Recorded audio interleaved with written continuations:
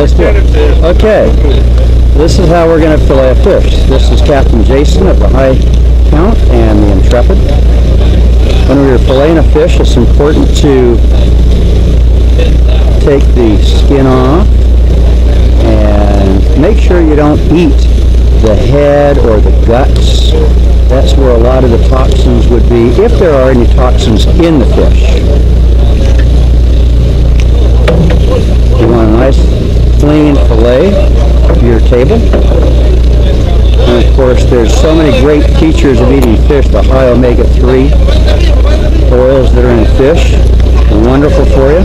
All of our doctors want us to eat fish. Look at that, beautiful meat. This fish is of the jack family. Now let's take the internal rib cage out.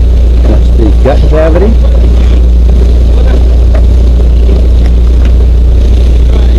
And just run that knife along the skin and look at that beautiful fillet that comes out. Beautiful. That's one. That'll be a quarter of the fish. That's the other.